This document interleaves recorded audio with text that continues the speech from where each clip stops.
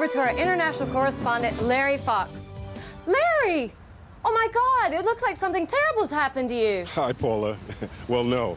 Actually, something really great happened to me today. This afternoon, while setting up gear, I was run over by a cyclist. And luckily, I was able to get immediate medical attention. That's not so uncommon here, since there are about 4 doctors at every 1,000 inhabitants. I was taken back to a medical practice, and without even asking for my credit card... What? That's right.